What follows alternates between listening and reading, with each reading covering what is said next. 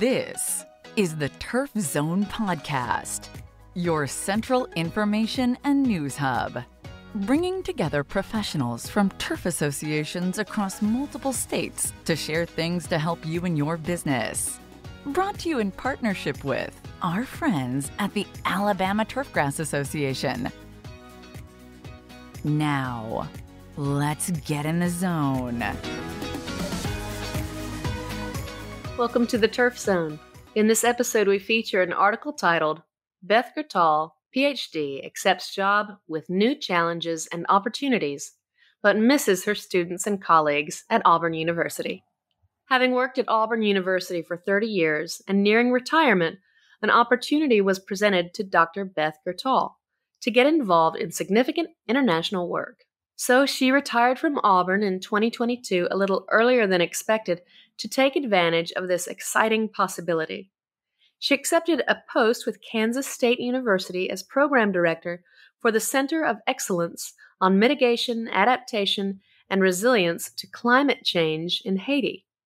Currently, Dr. Guertal is responsible for managing the center's day-to-day operations and serving as a leader in the national education, research, and outreach community. While it promises to be challenging and exciting, Dr. Guertal says she certainly misses her Auburn colleagues. She has long been a tour de force at Auburn University, as well as in the turfgrass industry in the Southeast. She received Bachelor of Science and Master of Science degrees in agronomy from The Ohio State University and went on to earn a Ph.D. from Oklahoma State University. With a Ph.D. in soil fertility, Beth was hired in 1993 by Auburn University's School of Agriculture, Department of Agronomy and Soils, today Department of Crop, Soil, and Environmental Sciences, to do research and teach in that area with a focus on vegetable production. Dr. Guertal stayed in that position until 1998 when Auburn offered faculty with 25-plus years at the university a generous retirement package. Pretty much the entire turfgrass team at Auburn, Drs. Coleman Ward and Ray Dickens, took the retirement offers, leaving Auburn Turfgrass Department with no one around except, of course, for the fabulous Dr. Pat Cobb. My department head came down the hall to my office and announced that Dr. Harold Walker would be moving to turfgrass weed control and that I would take over general turfgrass research, including teaching the courses. I had a lot to learn, and Dr. Walker really gave me a ton of help. Beth believes the secret to success is to show up early to every job and meeting, always give your best, and admit when you have no idea what you are doing. Generally, people love to provide advice and help. Besides Dr. Walker doing just that, others also helped her to make a success in her new position, like her department head, Dr. Joe Touchton, and fellow professor, Dr. David Team. Joe was the best department head, and he was fair to everyone, had an amazing grasp of the financial budgets, and knew everybody in the college. More importantly, he knew our stakeholders and the agricultural power brokers in the state. Over time, her position within the turf program grew and allowed for significant opportunities for travel and engagement with a wide range of people across the state, nation, and world. It has helped me so much to grow as a person. However, the least fulfilling aspect of her job, Beth found to be getting funding for her programs. Funding was always needed to pay for her own salary, as well as the technician's salary, costs of running the turfgrass unit, and salaries for graduate students. Over the years, Dr. Guertal proved to be a stalwart researcher and teacher. Her hard work and dedication were rewarded when in 2017 she was named the Auburn University College of Agriculture's Rowe Endowed Professor. The endowed professorship was established by 1978 Auburn alumni Mike and Leanne Rowe to support tenured faculty who have demonstrated strong commitment to students, teaching, research, and service. At Auburn University, Beth says she loved teaching. Really, any kind of teaching. Students are simply the best, even when they are busily screwing something up. Their enthusiasm, love of new things, and general upbeat demeanor made every day different and fun. I really do miss the students in my job. The current Alabama Turfgrass Association president, Ben Williams, had the following to say about Dr. Guertal. Dr. Guertal was my academic advisor and multi-class professor. If you never had the opportunity to meet Dr. Guertal, let me tell you, you missed out on knowing one of the most passionate people in the turfgrass industry. The energy that she brought every day made everyone around her excited about discussing, debating, studying, and learning turfgrass.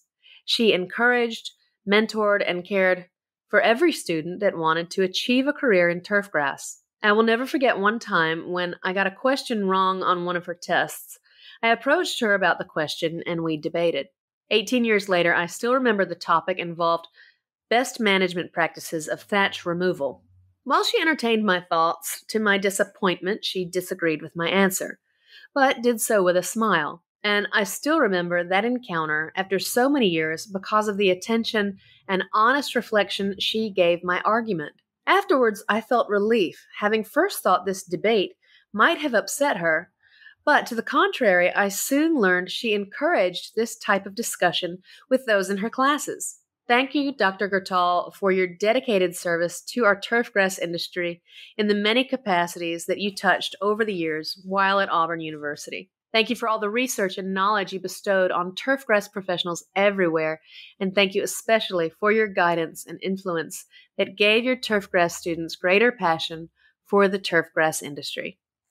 Beth remains a member of many turfgrass organizations, including Alabama Turfgrass Association, Golf Course Superintendents Association of America, Sports Turf Field Association, and others, continuing to present and give talks within those groups. Just last year, Beth was awarded the 2022 Crop Science Society of America Presidential Award, which is given to the person that CSSA thinks has most served the society.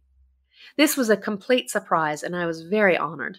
As a member of St. Dunstan's Episcopal Church, Beth contributes to St. Duns Buns Baking Group. This group takes monthly orders for baked goods, and the proceeds from the monthly sales are donated to charities around town.